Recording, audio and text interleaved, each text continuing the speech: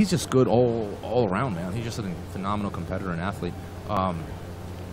Yeah, him and Lucas Leite back in the day, two of my main training partners. Be interesting matchup. I can see Lapella pulling guard on this one though. After 1 minute. After the 1 minute mark. After 1 minute, because he's smart enough to wait.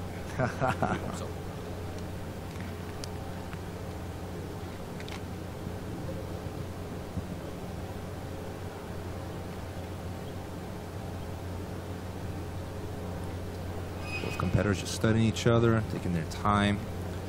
That's what also I like about this 1 minute mark, because they have more time. Don't need to rush on things. Nothing on the rush works well. It sometimes can be a little lucky. You just got to be patient. Yeah, exactly. It's kind of a warm up to the first match. You got to remember, like, it's hard to warm up if you're not in a match. A lot of times, that's on my first match.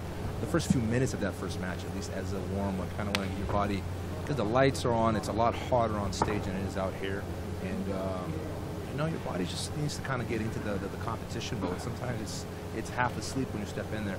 So a lot of people like to take that time with the first couple minutes just to kind of ease into it. Yeah, I like that.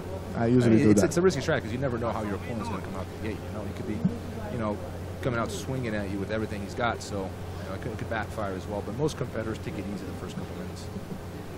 You don't want to make the opportunity for mistakes, right? And when you rush on things, he's open up this. Obviously, he's complaining about Caporal grabbing his fingers there. As long as it's not only once allowed. Yeah, you can hold fingers, but you can't do is twist them. There's a difference. Exactly. Right. So if you end up grabbing him, that's going to be fine. But if you try to like finger lock him, that would be the no-no. The 1 minute mark is gone. Now, let's see if anybody's going to pull guard. Do you think Marcelo is going to pull guard? I really would have thought he would have, but maybe just. Both feeling a little bit. He's feeling solid on the standing, both of them. Shot there by Caporal a little too far, too close to the end of the mats. One thing that I find so interesting, Robert, is because the mats cannot get bigger than that. Why they only shots when they get by the edge? It's a good question. If anything, you should probably walk backwards. Right? Exactly. Let your opponent walk in. You not only for momentum purposes, but you have you can run across the whole mats if you have to.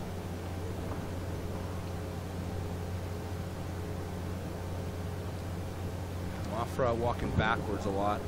Caporal really pressing forward. Mafra is definitely a guard player, right? I would say he's better on bottom than he is on top in general. But he's just well-rounded. He's got good judo too. Have you ever been thrown in no-gi ippon-nagi? No. I have. By that guy over there. Oh, really? Yeah. Wow. You can't get over it, man. It was like 9 years ago. But usually I jump on. I don't stay that long. Yeah, exactly. Wow, so the no-gi ippon-nagi, that's interesting. Whoa, that's a very good answer by Marcelo. Wow, that's they went out to the ground. Very good defense. You okay? I like how there's an angle there towards the edge of the mat, so that the competitors go out of balance. They with his slide down. Stage versus that's better. But he's still feeling his leg over there. Maybe he hit the camera support.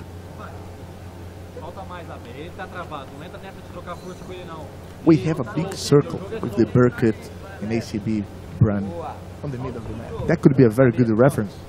Yeah, I think it's something. You know, it's easy to forget about those references when you're in there in the moment, but you're right. That would be a great reference. Whoa, again and again. Yeah. Maybe it's because you push them down to the edge and they don't have nowhere else to go. That's when they shoot. Well, you know, if you're going to shoot the edge of the mat, you got to make sure you cut that at least a 90-degree angle and try to finish, you know, inside. Yeah, on the white. Otherwise, the referee just simply not going to score points. As you said, I'm very impressed with Marcelo Mafra's takedowns attempts. Yeah, no, he's a good wrestler. He's got a really good judo too. Caporal has a lot of MMA experience as well. So you know he's worked on his wrestling extensively. Yeah, I was really expecting Mafra to pull guard, but he's comfortable on his feet. Got a minute 20 left. Score is even.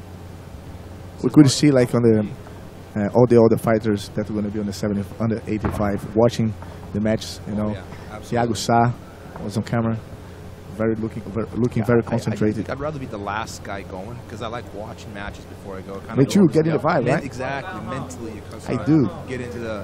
And then do you notice that everywhere that you go, the vibe is kind of a little bit different. Yes. And I like to tune in. Yes. You know? Yes, you're right. I like to see that. Plus the rules are different too, so it's a certain pace, you know, you have to make sure you adapt to So that you can pace. also see what mistakes people are doing, what the mindset that people have when they step in the mat. Correct. And this makes a lot of difference on the strategy for the fight.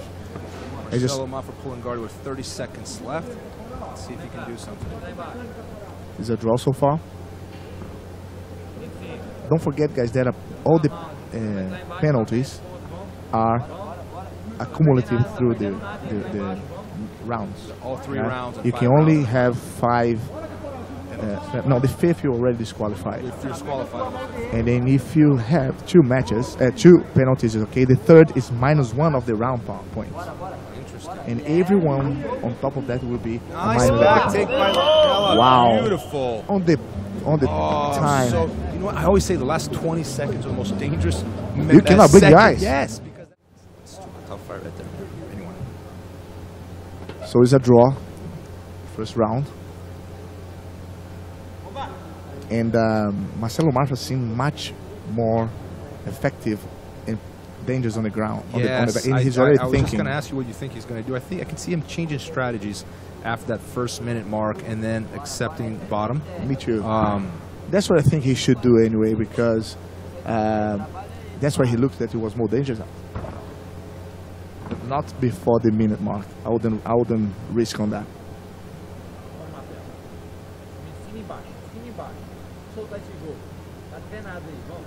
30 seconds into the second round.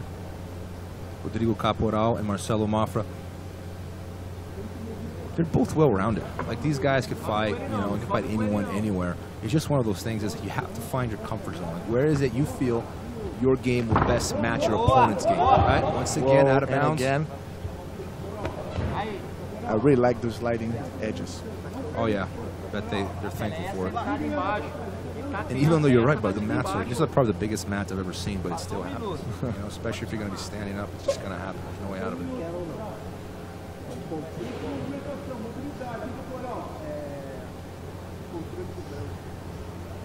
Like Marcelo complaining a lot about the fingers. I believe Caporal just got penalized there for finger grabbing. See Marcelo complaining. One verbal. Yes. But that is nothing. That's nothing happens. So it's not a criteria in case it is a draw. The penalties works like that. After the third, from the third, you're gonna get 1 point taken out of the round. Isn't it a tiebreaker criteria in case the match ends? It could be, but that's not the last round, because the criteria will only work in the criteria last for the round. last round is submission attempts. Yeah.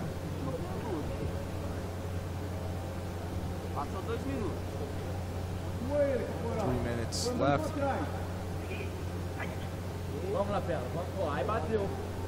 Caporal complaining about Marcelo grabbing his fingers. He wants to get that advantage back.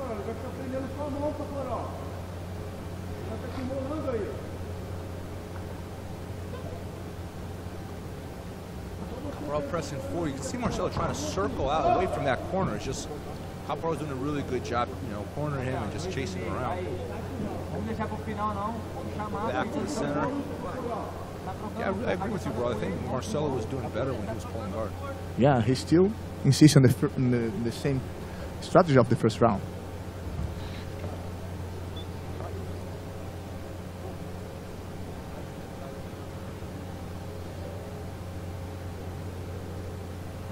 And here we go. Now he's on the ground. He did pull guard on time. That was like a legal pull, because you got to have contact on, on the grip. Caporal's kind of keeping his distance too. I don't know if you noticed. He's kind of take a safe distance from Marcelo. He's not really stepping in. Normally you see the guy trying to step in between his opponent's legs to go for that knee slice and fight for that underhook. Now you see him moving in.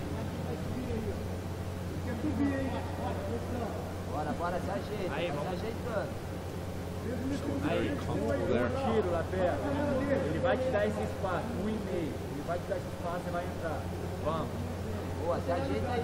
Yeah, he's like not letting Caporal adjusts himself at all. Caporal is grabbing the bottom leg, cupping with his left hand. Like a leg drag that leg Exactly. Try to pin his knees together because left. this will stop the mobility of the bottom player, right?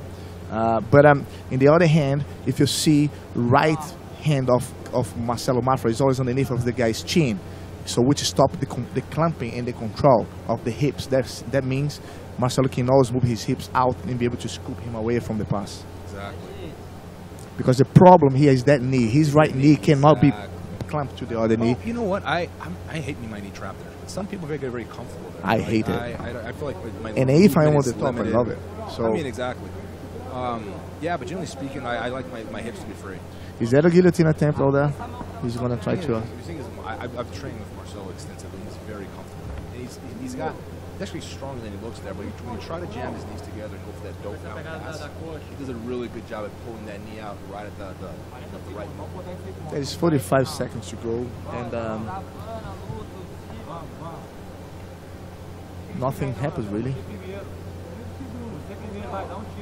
Who do you think would be winning up now? I think it's very even. Oh, there was that penalty that the ref gave Caporal, so I think that's the only thing that can work against. That would happen. Everything was out of bounds. There was that attempt of Marcelo going to Caporal's back, but a lot of finger grabbing. Even. Not a lot happening.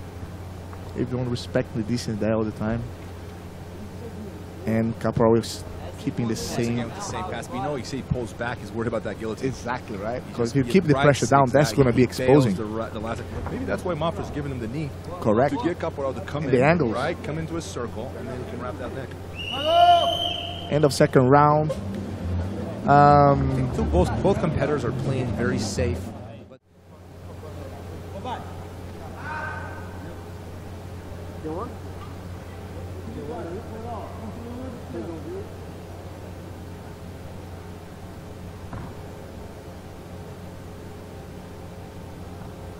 Everyone very quiet and listening.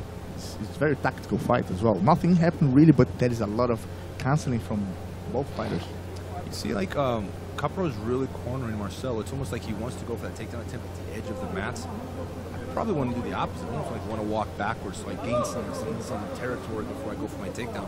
Because if you shoot there, you're always going to go out of bounds. There's no way you're going to get points.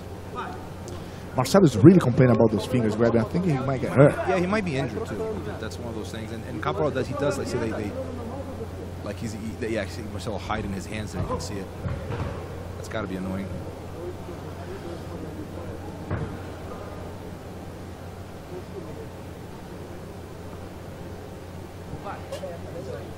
Nine seconds with the official guard pull. Mafra is already preparing himself. 3, 2, 1. Now it's over the minute mark. This is the second match of the 75 kilo division. Yes, a lot of fights to come. And next fight, Davi Ramos and Luan Carvalho. Davi, an amazing fighter. The ADCC world champion under 88 kilograms with the fastest submissions, the most exciting submissions of the finals of the ADCC last year. Lepre came from an amazing campaign, right? They so well that ADCC, and I had him as my favorite, and he just killed it. Me too. Like for example, Lepre, he's one of the fighters out there that make the less mistakes in competition. He's so tight. We have him against Luan Carvalho, who is fairly unknown. He's from Macaé, Novo União School, and yeah, he's not like he's not a competitor that you hear about a lot in the U.S., but he's very durable, man. He's got an amazing, got a long track record of competition. He has a very good round game. Yeah, you know, he's going to be facing Davi Ramos, you know, one of the favorites of the He's week. very explosive, very dangerous, well-rounded. Oh, that's very good. That's probably one of Marcelo's strongest positions. One leg extra Yes. towards the heel hook and stuff. I love this position so much. All of it. He's one of my favorites as well. He's trying to go for maybe 50 sweep, 50 take it back. That's a very good defense there from Caporal. There was no submission. Whoa! Once again, out of bounds. You can even hear the crowd saying like, that was crazy all the time. Going out of bounds all the time. I don't know if this is part of the tactics of Rodrigo, but they seem to always take him down only by the edge. Maybe try to make him fear the edge to be able to get the takedown. Just, whoa, was that a takedown? Be careful that guard pull, though, man. Like leg drag by Caporal. Is he going to take the back? Nice. Very good. Well, Marcelo doing a great job freeing well his hips. recovered by Mafra. Out of bounds. That was a good leg drag, wasn't it? Very nice. And it's so much harder to keep it to no-gi. And then when he did it, he blocked the hip to the way that he couldn't recover the guy so easy. This is what I'm saying. Like a lot of times, like the shorter guys that doing to free their hips so much easier because their legs are shorter, right? And you get someone taller, you get that leg drag. There's no recovery, man. Can you see Caporal scooping with his left hand his hips on the bottom so he can have a better traction of the hip control? Yeah, very good detail.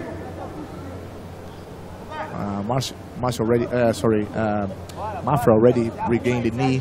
Can you see his right knee is already above to the other side of the head and protecting himself from the possible pass or clamping knee. No submissions attempt so far. That will be a tough one for the judge. Yeah, you know what? Just because of that penalty, I think the match might lean towards Marcelo. Mafra. And Marcelo, I think, got a little bit closer to scoring points than how Caporal did. I mean, if you discount the, Caporal's out of bounds takedown attempts, but I don't think they're going to count those. But the other thing is, well, through the whole fight, all the rounds, I see a lot of the times Mafra's being pushed out of the boundaries. So yes, will that count I don't think on the so. judge's eyes? Because in IBJJF, the way they look at it is whoever's trying to take the fight out of the boundaries. So it doesn't matter if you're the one backing out, if you're the one pushing. If you're trying to if you're not trying to keep the fight in the center, you're going to be penalized. I can see them apply the same criteria here. Minute 20 left. Marcelo Mafra in guard, the white rash guard. Caporal, you can see him becoming a little more aggressive now. I think he understands that if he doesn't do something, this fight might go. The judges might go against him. Once again with that leg drag. Já quebra esse braço dele aqui logo, Lapela, para não esperar ele avançar. Isso, já tira essa perna daí. 50 seconds left. Caporal, top game, fighting for that leg drag the whole time. Marcelo gets very comfortable there. Frees that leg at will.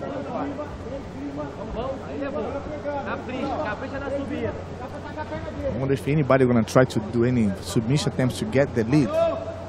Because that penalty, if there is a submission attempt that goes out of the window, yeah, we still have 30 seconds. If I were Caporal, I'd be really, I would jump pressing heel hooks and everything else. Speaking of jumping, I saw you do a jumping inverted triangle the other day on your Instagram. That was pretty slick.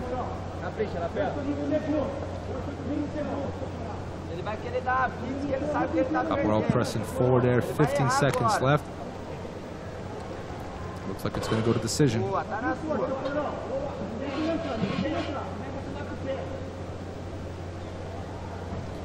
And nothing there, decision it is.